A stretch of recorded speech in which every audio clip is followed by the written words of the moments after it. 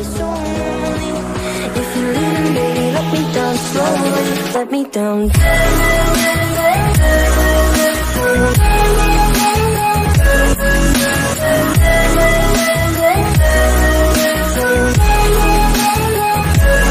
me down.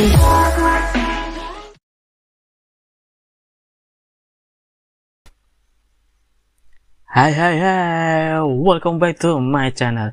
This is Kun, and it's time for One Sword Dominated chapter 335. For always getting in his way, Lord Lu asked Patria-chan to hand over Yeshuan no matter what. But since Yeshuan was a disciple of the Changjian sect, of course Patria-chan wouldn't let Yeshuan be taken away by Lord Lu. Lord Lu had to pass a test from Patria-chan. Since there was no other way, Lord Lu resorted to using violence and intended to kill Yeshuan on the spot. Fortunately, Patria-chan appeared in front of Yeshuan and repelled the attack from Lord Lu with his swords. The clash of the two great powers caused an equally great explosive effects.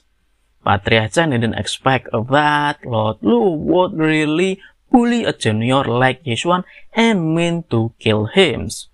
Lord Lu replied that Yeshuan was very arrogant and conceited, so Lord Lu thought that Yeshuan deserved to die.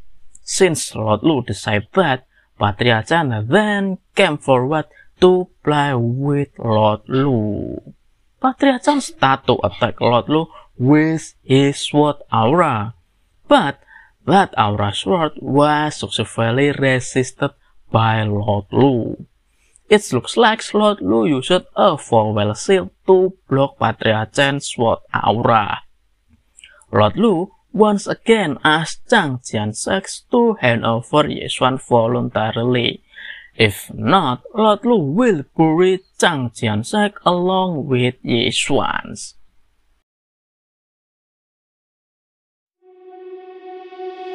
Getting stronger every day. Keep on pushing through the pain. Keep on grinding till we die. Ain't no mercy in this life. There's nowhere left to run away. No, there's nowhere left to run away, run away, run away, run away,